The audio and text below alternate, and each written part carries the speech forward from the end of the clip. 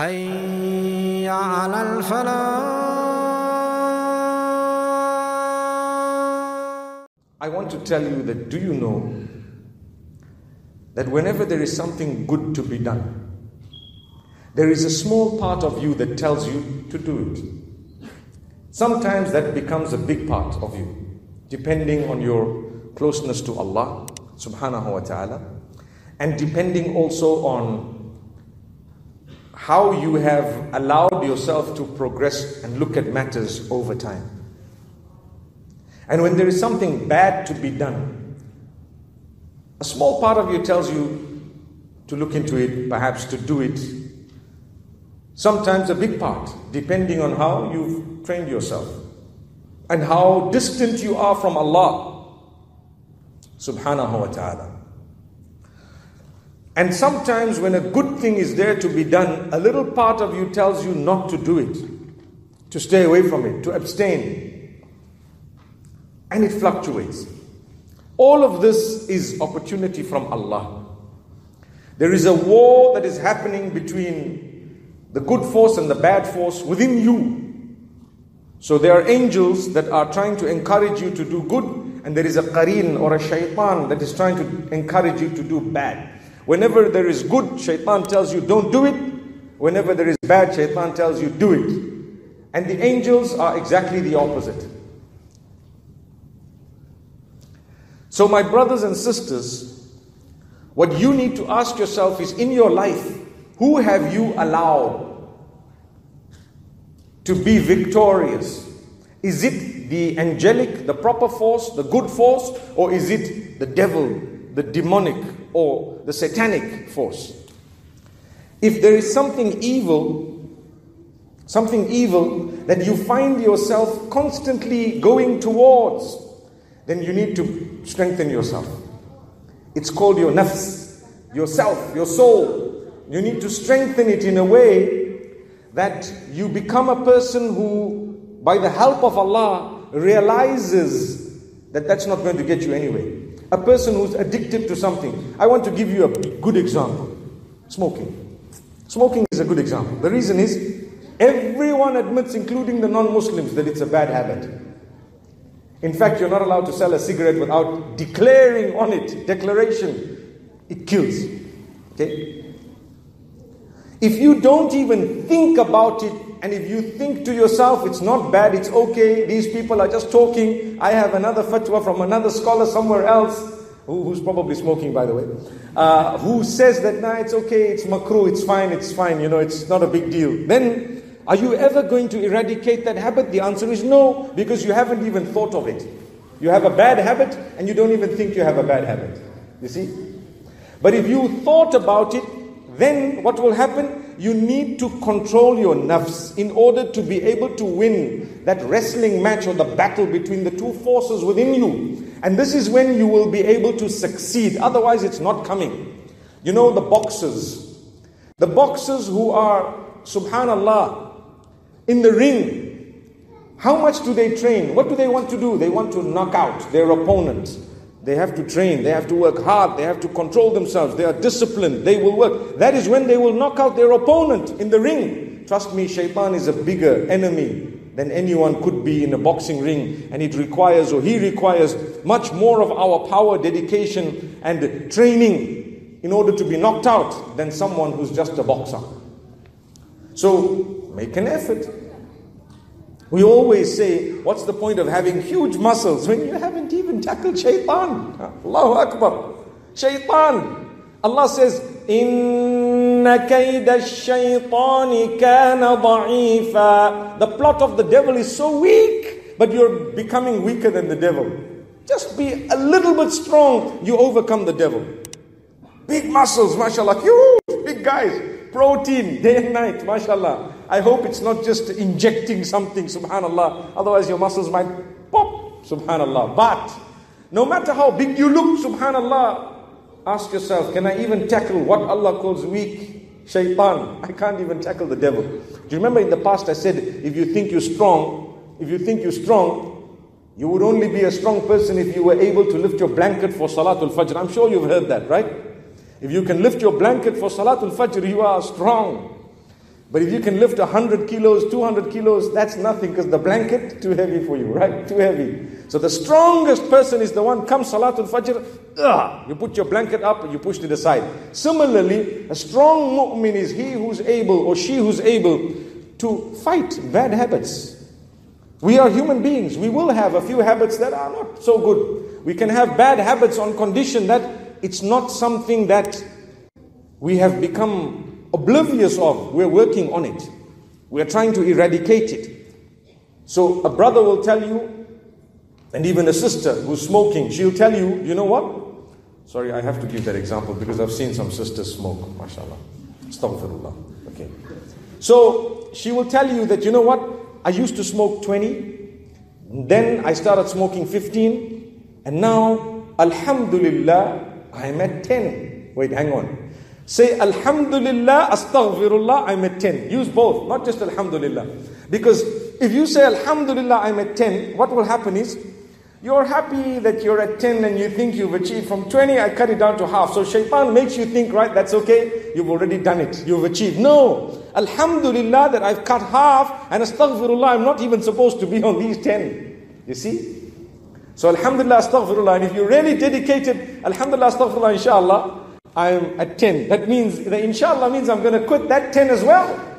The issue here is dedication. Wallahi, if you're not dedicated and you're not focused, you will never achieve. A person who's delaying salah, for example, every time you haven't read your salah, you're lazy, you go to work, you forget about salah. A week goes by, the only salah you've read is Salat al-Jumu'ah, and that too you arrived late and you left first. Subhanallah.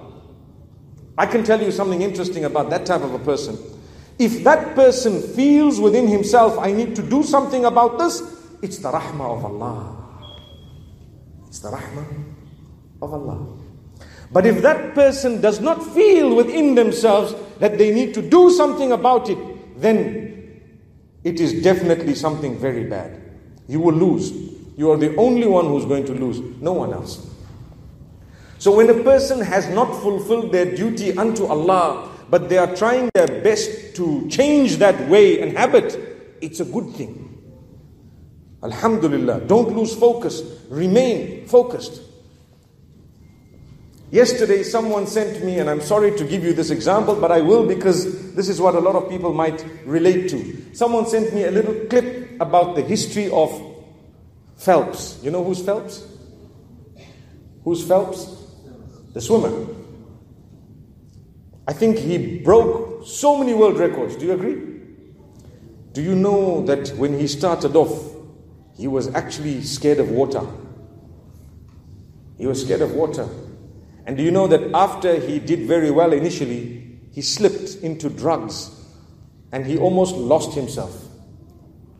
And one day, something clicked in him and he says, no, I want to go back and I want to do one last race and I'm going to give it everything I have. That last race ended up in him becoming the world champion. Not just once, but I think he struck gold more than 28 times. Why am I telling you this?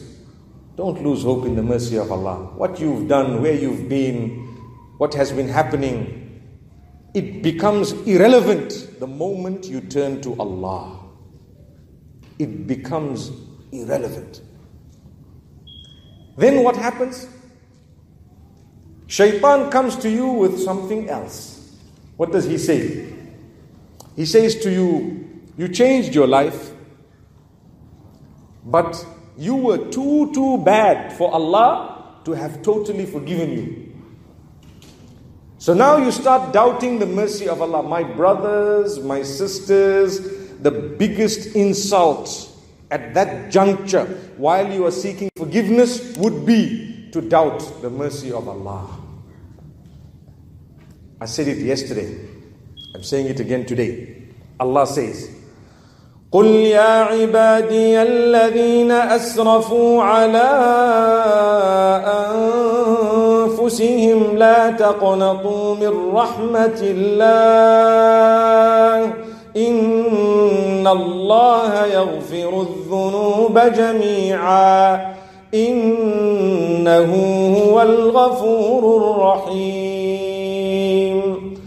Say to my worshippers, O my worshippers who have transgressed against themselves, never ever lose hope in the mercy of Allah. He will forgive all your sins because He is most forgiving, most merciful. That's the verse. What does Allah say? Never lose hope in the mercy of Allah. So shaitan knows that now that you want to turn towards Allah, he's going to come to you from a different door and tell you that, you know what? You are a little bit too far out of the reach of the mercy of Allah. Then when you've engaged in tawbah, he makes you think, no, your tawbah is not accepted. Yours is not. That's shaitan. If you think your tawbah is not accepted, it's shaitan. Unless you were not sincere when you sought the forgiveness of Allah. You seek the forgiveness of Allah. And sometimes what happens, a person seeks the forgiveness of Allah with all the 4 conditions. What are the 4 conditions? You admit, you regret, you ask for forgiveness, and you promise not to do it again. 4 conditions. Beautiful.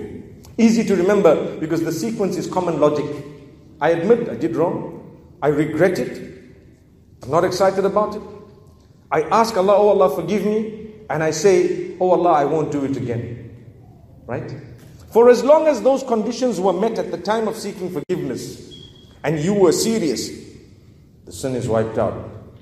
One more condition, and that is for as long as the sin was not committed against a fellow human being. Because you cannot go and steal $20,000 from someone and then say, oh Allah, I admit, I regret, seek forgiveness, won't do it again. But anyway, this 20 is mine. That is foolish, because if it's against a fellow human being, you need to clear it with them. Go back and donate the 20 back to them. Say, look, I'm sorry, this is what happened, and there goes. You know. So you ask Allah's forgiveness, yes indeed.